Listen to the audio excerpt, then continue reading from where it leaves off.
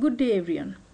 I am Ayesha Siddiqua. My faculty advisor is Dr. Alam from chemistry. The title of my presentation is Cytotoxic Effects of Cancer Compound on Human Embryonic Kidney Cells. The second slide shows the details of my poster presentation, which I am going to talk next. Let me give you some background and significance of my study. Cytotoxicity is a widely used indicator for determining the effectiveness of chemical compounds, and cell-based assays are often used for screening the compounds. It is important to know how many viable cells remains at the end of the experiment so the proper compound and their dose level can be determined. The main objective of my study is to assess cytotoxic effects of selected active compounds developed in Dr. Alam's lab and their concentration on human embryonic kidney cells. Some researchers around the globe perform similar studies with different cells and compounds. For example, Prasad et al. Studied several novel N10 substituted acridone derivatives bearing alkaline side chain with tertiary amine group against HEK cells.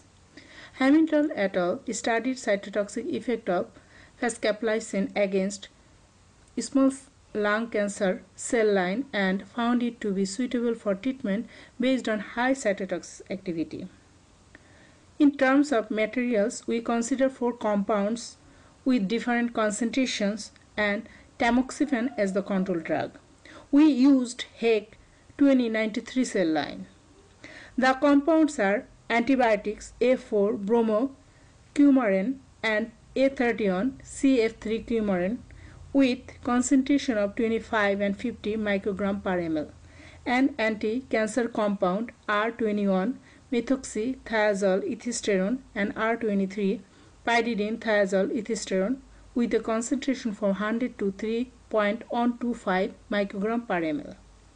Our experimental setup was in vitro cytotoxicity that consisted of 4 major steps: plating cells on day 1, adding compound on day 2, risazurin assay on day 3, which was followed by analysis on the same day.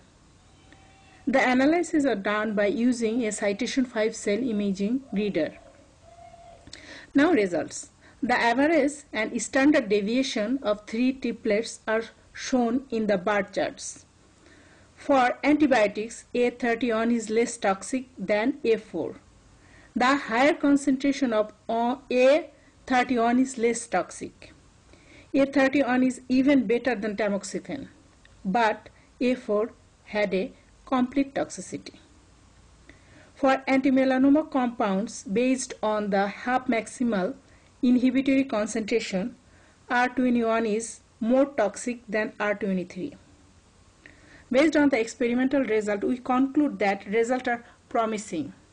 Chemical compound A31 with a concentration of 50 microgram per ml is better. Between anti-melanoma compounds, R23 is a better choice. However, more cells to be tested to support findings. I would like to thank AState, ABI, ORTT for giving me the opportunity to conduct the study and deliver this presentation. Also, thanks to my advisor Dr. Alam and Mr. Stephen Chambers for helping me with conduct these experiments. I have provided details of cited reference, Prasad et al. And Hamilton et al. Thank you all and have a wonderful day.